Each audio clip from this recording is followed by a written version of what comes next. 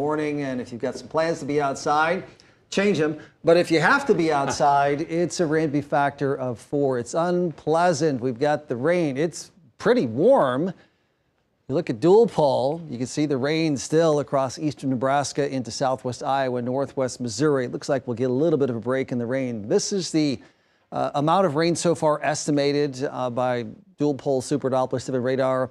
And these are actual totals so far. 9,400 at Eppley Airfield, 6,800 at Fremont, 1.26 Lincoln, 1.08 Beatrice.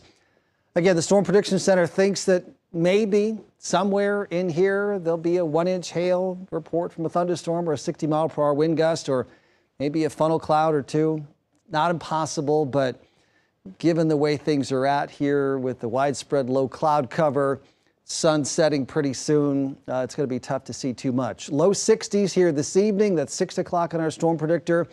This is our computer model indicating this is the chance for thunderstorms here. 7 o'clock, southwest Iowa, southeast Nebraska. 8 o'clock, close to the Omaha metro. 9 o'clock, maybe some rumbles of thunder. There's 10, there's 11. Still a few sprinkles and showers even to midnight and slightly beyond, but we'll be clearing before morning. So far today, 62 and 40. Way above the averages for the state, record high 74, and so far now, as of 4 o'clock, 0.97, which will be added to this 2.53 when the calendar day is over. Yeah, that's wet. That's Farnham.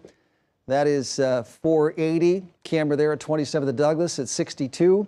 Southeast breeze at 30 and 90% humidity. Low 60s from the metro into western Iowa, northwest Missouri, and southeast Nebraska. That wind still strong out of the southeast, so that warm air with us until a low pressure area moves on by, which is going to take some time. You see the moisture still coming up. This is the dry slot of the storm coming into northeast Kansas.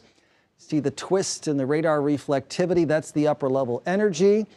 And our computer models suggesting thunderstorms with some of that activity. Probably if there's going to be severe weather down into Missouri, Arkansas, best bet. There's tomorrow morning. We get some sun in the afternoon. A few more clouds move back in, but a little bit cooler on Tuesday.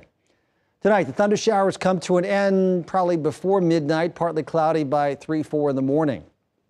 Sunny to start and still mostly sunny at noontime, but then some clouds spread in as we get into the afternoon. The high temperature around 52.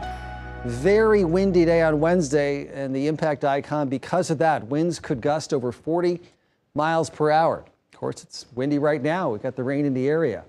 But chillier weather starting Wednesday, lasting through the upcoming weekend, although it looks relatively dry for that rest of the stretch there.